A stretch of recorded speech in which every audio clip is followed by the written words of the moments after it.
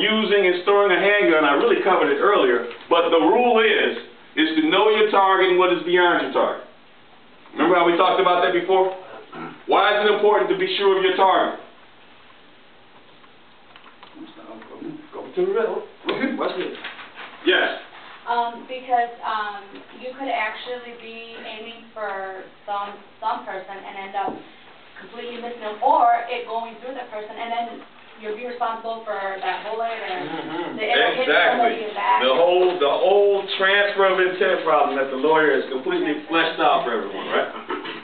Okay. Another rule for using and storing a handgun is to be sure that you know how to use your gun safely. What are some ways to know how to use your handgun safely? Know the safety features on your weapon. And how would you do that? Plus you use that W word. Let's call it a firearm or a sidearm. You're in the military, so I'll give you a pass. That's all y'all call it, WWW. What are some ways to know how to use your handgun safely? You said to know the features, but how would you know that?